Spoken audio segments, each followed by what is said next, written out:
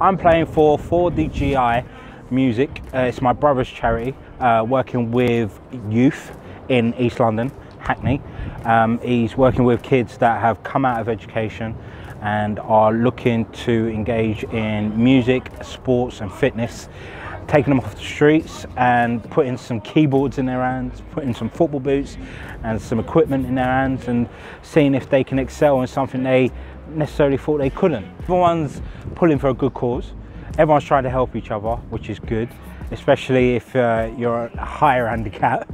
I guess it's going to be a different approach this year because I feel like I can actually play a little bit. So I'm intrigued to see how everyone else treats me. Like I said, I've only been playing 2.5 years in golf. So to actually come here and win a competition would be unreal.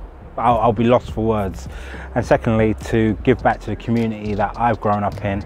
You know, I wouldn't be here if it wasn't for charities like my brother and myself are trying to run. So that would be amazing to do that.